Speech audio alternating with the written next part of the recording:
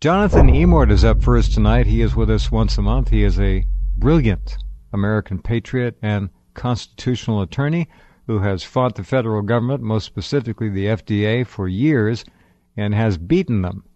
And that is no mean feat. Are you there, Jonathan? Jeff, good to be with you. Well, thank you very much. You were in court today?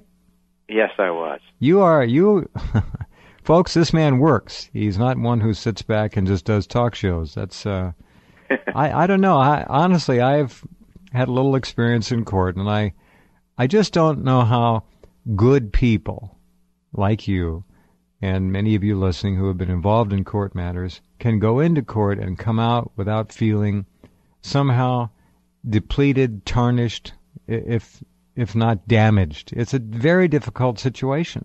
Now, I know a lot of you guys in the legal profession know the attorneys, at least somewhat, and you know what to expect. But still, it's got to be emotionally draining on you. It has to be. Well, it's the art of persuasion. And if you have a judge that doesn't seem to share your view, it's a challenge, of course, but that's what it's all about. I love it. I've enjoyed the practice of law very much. It's not to say that the legal system is perfect or that the circumstances in which we exist are conducive to justice. They aren't. Right. But I'm always up for the challenge. Yeah, that's an important point.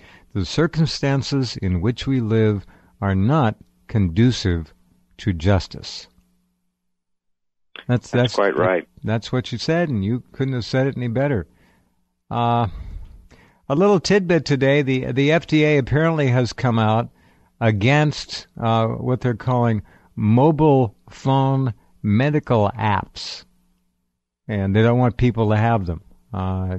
Everywhere we look, you can hear the sound of ratcheting, ratcheting, ratcheting. And what you're hearing is the loss of more and more freedoms. So now apps are a target of the federal government if they deal with any kind of medical diagnostics or anything like that. So they're really amazing. I mean, the story itself came out. Let me just read a little bit of it.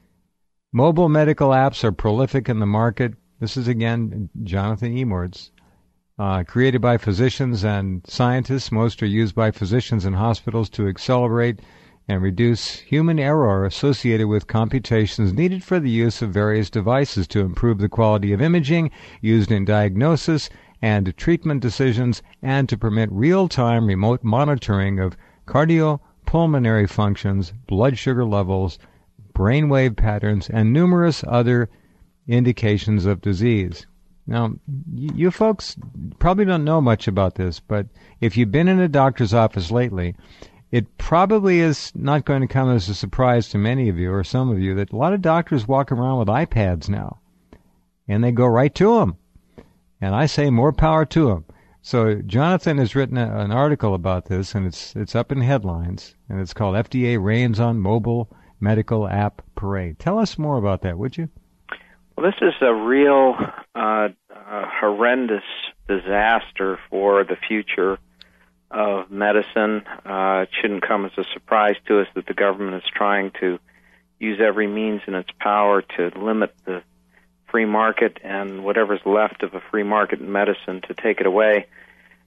What's happening here in the IT community and in the medical community is a revolution that enables physicians to monitor vital signs of patients at remote locations away from the hospital or away from the clinic. Sure. Through the use of iPads and iPhones and through the use of software, mobile medical apps that are brilliant in that they enable a physician to get all of the diagnostic information he would ordinarily acquire from the patient directly in his presence at the hospital or in the clinic. And what this means, if this continues, and the trend is no doubt going to continue unless the government snuffs it out, is that all those people who are dying of MRSA in the hospital because they contracted it there, or other diseases there, or who are left in dire straits with inadequate care,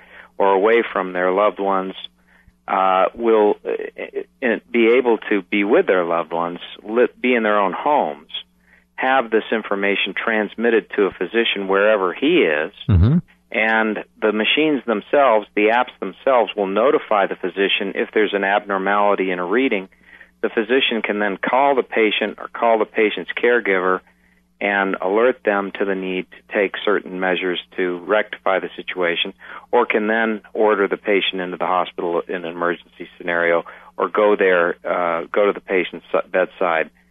But this is an extraordinary thing because it will reduce the amount of dependency on in-hospital and clinic care and increase the accuracy of diagnosis and the real-time responsiveness of physicians to their patients' needs. My God, it's a lifesaver. Absolutely a lifesaver. Oh, tremendous. Yeah. I'll just give you one example.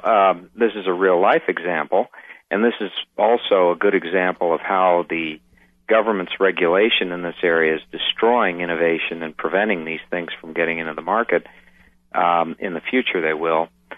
There's a doctor at the Cleveland Clinic, Martin Winehouse is his name. He's a physicist, a medical physicist, and he developed with his colleagues in the radiation department at Cleveland a software program that would perform hundreds of complex calculations in less than 2 minutes that ordinarily would be done manually and would take, even with the best of them, at least a half an hour and would frequently involve errors. And what these calculations were for was to guide 3 different X-ray machines in the delivery of radiation to a breast tumor so that it would be delivered, if the calculations get it right, with the right amount of dosing, not overdosing and not underdosing, and not destroying healthy tissue that's near the tumor. It's brilliant. The accuracy. The triangulation of death to tumors. 3 different beams. I got it. Yep.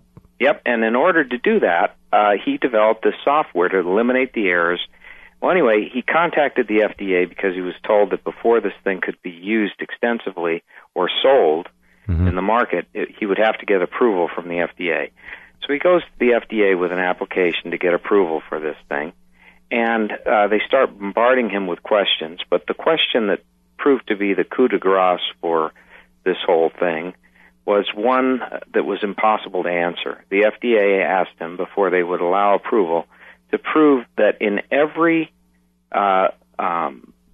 version of a PC or a Mac computer and all of the updates to such computer systems, that this software program would operate flawlessly without any error. Oh, please. And of course, this is impossible to establish. Yeah. It's literally impossible. Even if they had 100 medical physicists and others working around the clock for years, they could still never be able to predict what updates would come. That's right. So he abandoned the project, and as a result, all of the oncologists and others around the country who do these computations are doing them manually and committing errors and underdosing and overdosing as a matter of course because they don't have this software. And this is a current example. Now, a quick question. You mentioned before he sold the app, he went to the FDA. What would happen if he gave it away and accepted a donation to some kind of sort of a nonprofit? Would that get around in any way? Unfortunately, no, because the distribution of a regulated medical device is subject to regulation as well. Of a regulated medical device. All right. We've heard that before. See, this is not representative, and I don't have to tell you folks this, of an agency that cares about your health and well-being. It is simply not. And a couple more questions about this with Jonathan Emord as we continue in just a minute.